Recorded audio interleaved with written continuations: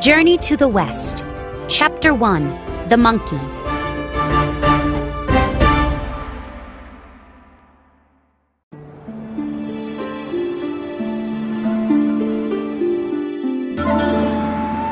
From the beginning of time, a rock had sat high on top of a mountain.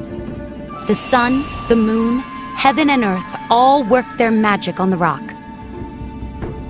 One day, the rock split open. Inside was a monkey.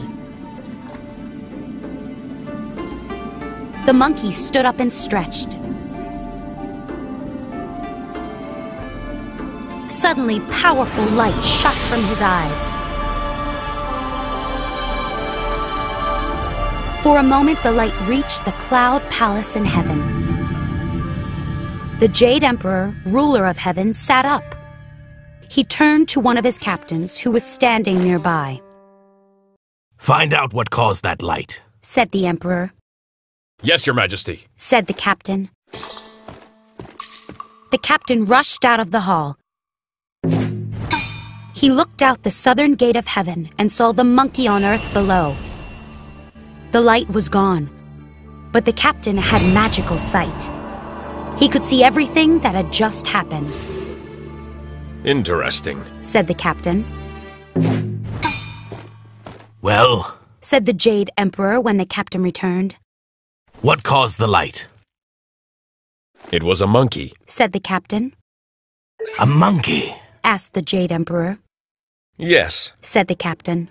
"He's on the Fruit and Flower Mountain, down on Earth. There had been a rock on the mountain. The monkey came from the rock. The light shone from the monkey's eyes." The Emperor thought for a moment and then shrugged. "I'm not surprised. He said. Amazing things happen when heaven and earth work together."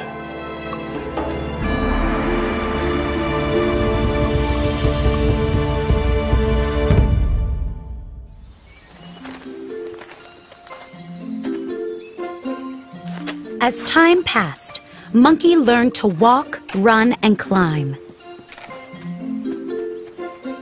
He drank from streams and ate grasses and leaves. He gathered fruit and explored caves and mountaintops. He became friends with all the other monkeys and apes. At night, he slept under a cliff. One very hot morning, all the monkeys and apes were playing in the shade. "It is so hot today," cried one monkey. "Let's play in the stream." "Good idea," said another monkey. The monkeys and apes ran to the stream. The water rolled and bounced over the rocks.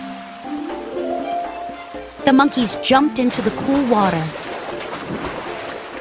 Everyone splashed and played. After a few minutes, one monkey scratched her head. "We all love this stream," she said. "We drink from it, we swim in it, we know that it flows all the way to the ocean. But does anyone know where the stream begins?" They all looked at one another and shook their heads.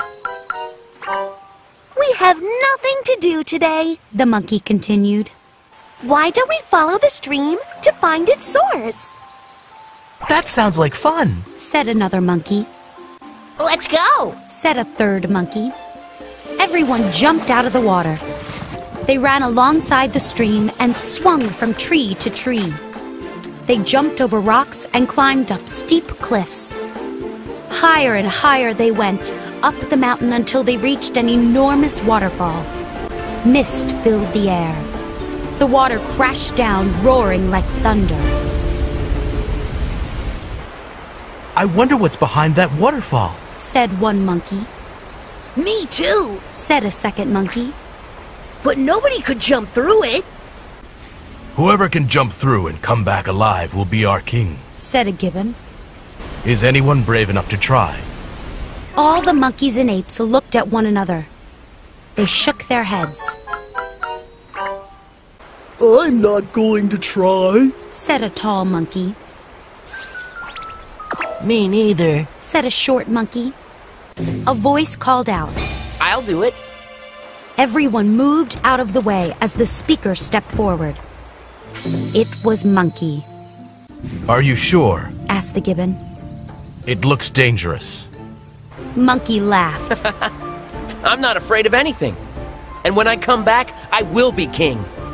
Monkey took a deep breath and leaped into the waterfall.